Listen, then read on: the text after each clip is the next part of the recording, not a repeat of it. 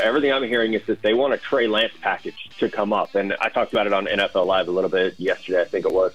The Trey Lance package was 3 firsts and a third, and that was to go from 12 to 3. And I like referencing that when I'm talking to NFC West teams, fan bases, because you guys all get a chuckle of like, man, they give up 3 firsts and a third for Trey Lance. And that was a steep price to pay for a guy who's now a backup with the Dallas Cowboys. That's NFL drafts guru Matt Miller. He was a guest this morning on the Bickley and Murata show, and that would appear to be the price tag. Matt Miller suggested it today, Gambo.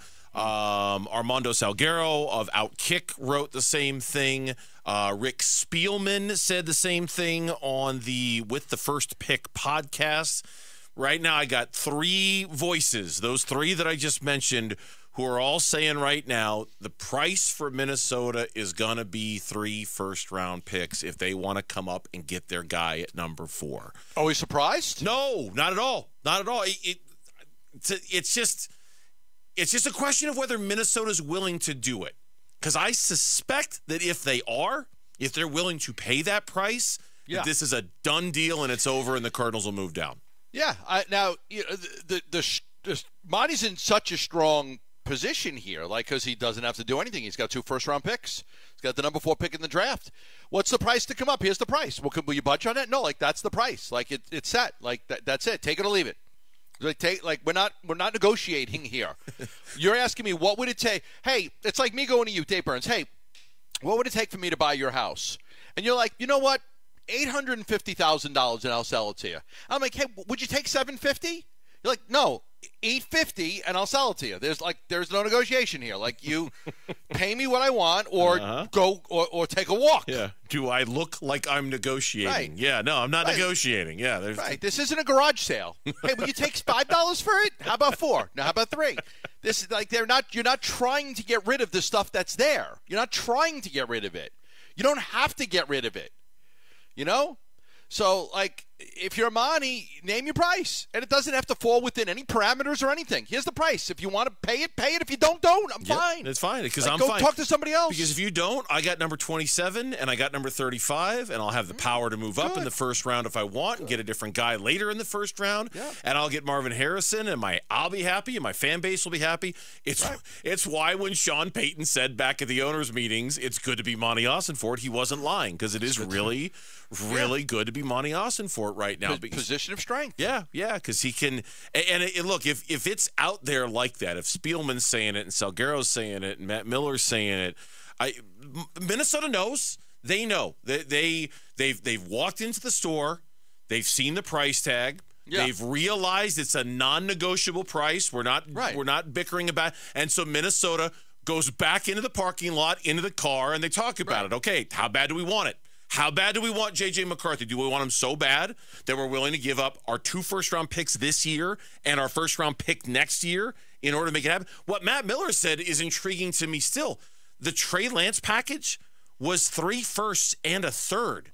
Is it even possible the Cardinals could get more out of Minnesota in this deal than just next year's first? Could they force? There is a point where you give a price that works for you, right? You also – so if you're willing to give a price, that means you're willing to make a deal. You're willing to make a deal. If I say, hey, I want to buy your house, if you're going to give me a price, that means you are willing to, but you also don't want to you got to be somewhat realistic. Okay, here's what I would take for it. Here's a realistic thing of what I would take for it. It would take this much to get me to sell my house. It would take if you're Monty, not be like, hey, I want 7 first-round draft picks. Okay, there's no conversation there. So be somewhat realistic, but be aggressive in your price point, because you've got them over a barrel if they want your pick. But I do suspect that if Minnesota walks back into the store and says, okay, we'll pay that price. I don't have any sources on this. This is my guess. My guess is that deal's a done deal. And that Monty will go, okay, fine. 11, 23, and next year's first, and go up and get yourself J.J. McCarthy and all. And now you'll miss out on the other special wide receivers unless, and here's Matt Miller again today. Move back up. Here's what he said. I think for Monty, if they want to sit there and say, hey, at 4, we have a chance to take the best wide receiver prospect probably since A.J. Green. So we're comfortable doing that. If you guys want to come up to get a quarterback, it's going to cost you, and it's going to cost you a lot. The beauty that I think we forget about sometimes is, let's say Arizona trades back from 4 and they pick up 11 and 23 from the Minnesota Vikings plus a 2025 first rounder. Now you have 11, 23, 27, and 35. You control the draft in many ways, and you have now that flexibility. You could come back up the board if you want from 11, like they did last year. Yeah. They traded back, boom, they come right back up and get Paris Johnson. So there is a lot of room to maneuver. Even though you get out of that range of the elite prospects at 11 overall, there's always room to move back up. A guy can dream, Gambo. A guy can dream. Sure. I'm going to dream about that. I'm going to dream that they move down and move back up and get one of the top 3 wide receivers, and everybody goes home happy on April 25th. Dreams are better than nightmares. That is true. And the vision I saw earlier of you on Twitter today with your eyes lit up nice and red like you were shooting lasers. I'm gonna have visions of that. It's like you got to sometimes to fall asleep. You got to change your thought process, right? The other night you go to the bed. The Suns had just lost a game to the Clippers at home, and they didn't have 2 of their best players, and so you got to change. So instead of think about that game, think about, but wouldn't it be nice to have 3 first-round draft picks in a third? Wouldn't that be great? That would be really good. 3 first-round draft picks, and then move up and get Rome Odunze, or heck, maybe even you move up to number 5 with the Chargers. Maybe they want to move down, and you still get Marvin Harrison Jr. when it's all said and done. Yeah, we're gonna have 2 first-round picks in 26. Yeah, that's the way you got to think. Man, we always put a little extra weight on certain mock drafters over others, and we certainly do that with Mel Kiper Jr.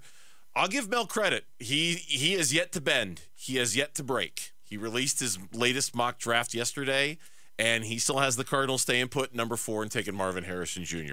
Bravo, Mel. Bravo. Me and Mitch are both there. Me and Mitch are both in that category right now. Where you think they're just going to stay put and take Marvin Harrison Jr.? Yeah. Oh man, we might have a Bob Lutz. We got to bet here. If you're willing to wager me a lunch on this one. The bet would be not that they get Marvin Harrison Jr., but that the Cardinals make a pick. I'm not at there number yet. 4. I'm not there yet. Right now, I that would be my bet is they stay at 4. Okay. I mean, that's a lot of. J.J. McCarthy, really? I don't know. I'm not buying the J.J. McCarthy thing. Mitch, you got something you want to add to the conversation? Babalugas, we got a bet here. We don't have a bet. We don't No. Mitch wants to make a bet. I'm in. Ooh. Mitch wants to make a bet. I will bet you a lunch that the Cardinals make a pick at 4. Oh, let's go. In this upcoming draft. Let's go. I'm calling it 2 weeks out.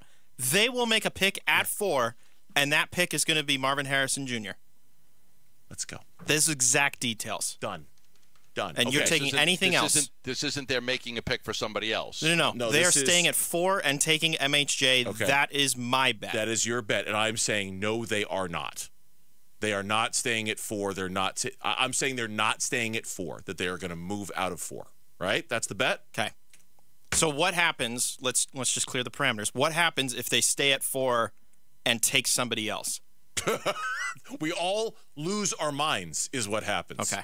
We all come to work the next from a day, bet parameter. and we just drink. That's all we do. We don't.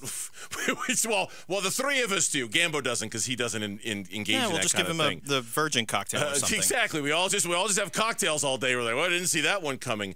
In that unlikely scenario, they stay at 4 and don't take Marvin Harrison Jr. Yeah. The bet is null and void. Okay. Okay? I just need proper parameters before I enter it in officially. Okay. But there you go. You and Gambo, me. Mitch and I have a bet. How about that? Of course, it's still, if you want it, it's still there with you. You've just got to decide you want it. You just let me know. Okay? All right. Yep. Sounds good. Thanks for watching Burns and Gambo. Click to see more from the guys and hit the button in the middle to subscribe so you never miss a video from Arizona sports.